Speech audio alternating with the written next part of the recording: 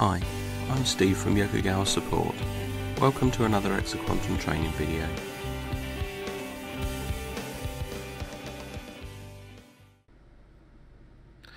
In this video, I'm going to show you some of the features of Exaquantum Web Trends. I've got the browser open here on the home page or dashboard, and you can see there is a menu bar and direct links to trends, mimics, reports, and also the manual over here. So we can get to the trend list by choosing from the menu here, or we can just click the button that takes us to the trend list. And you can see that at present there are no trends been created. So we want to create a new trend. We click the button, and in the tag search dialog we can enter the name of a tag or a function block and then press enter to search.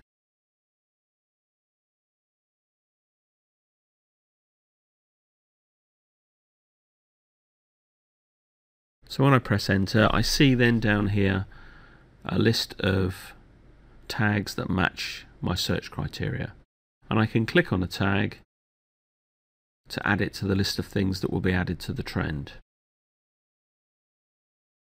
If I click on something and I find that I don't want to add that, I can click the little X and that will remove it. So now we've selected a few items, we can click add to trend, and you can see that those items now appear on our web trend. And if we hover the cursor over the web trend, it will show us what the value of those items are at that particular instant in time, and also what the qualities are. I can click on the trend, and then that information will also appear in the legend below.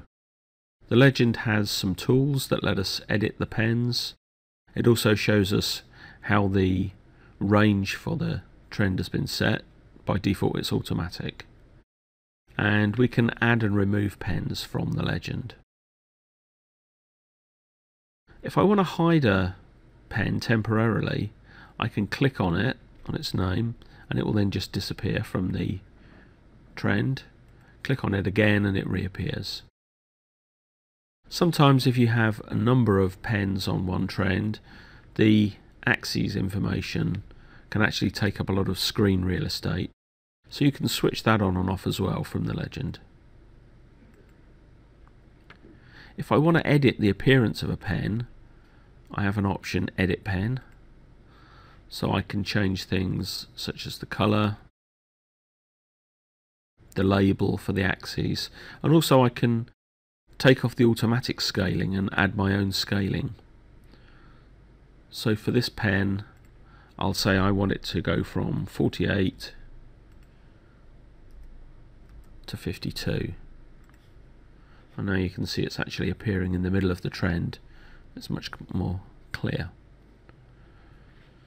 Once I have all the pens on the trend that I want and I've set up the appearance, I can save the trend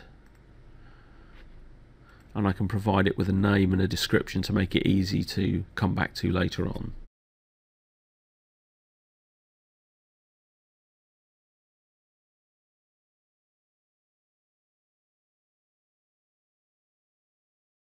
I also have the option to add it to my favourites list and to make it available to other users. Finally, when I save it, I can save it with the current time that it's using, so that when I review the trend, it'll start and open up looking at the data from the time it's looking at now. I'll leave those for now and just click OK.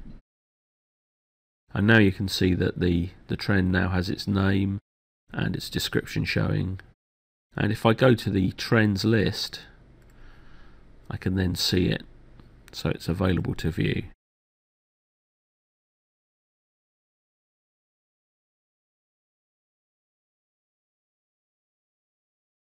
Once I have my trend visible, I can choose the time period that I want to show on the trend in a number of ways.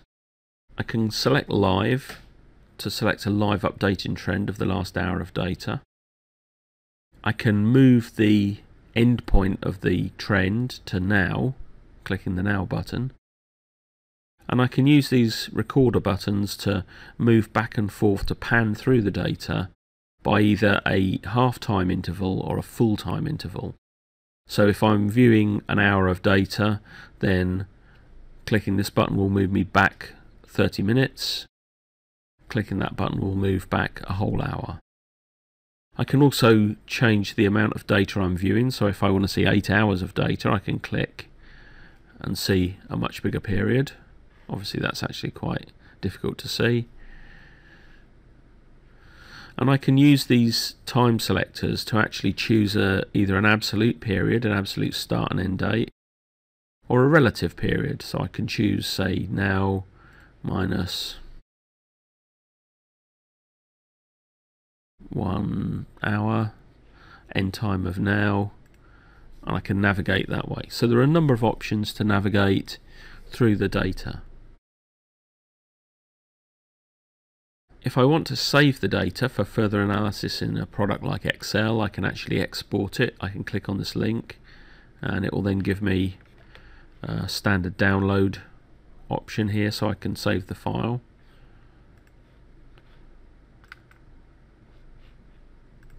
Just resave that with the changes I've made.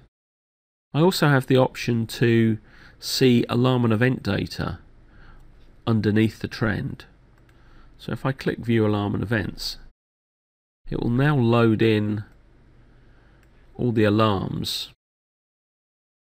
And you can see that anywhere where there's a point, blue circle in this case, or whatever colour pen is circle appearing, it means an alarm occurred at that point. And I can scroll through the alarms data and set the number of items I want to see.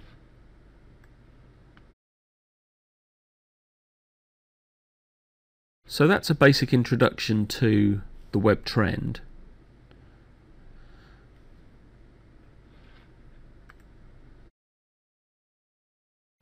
Managing all the trends is carried out from the trend list.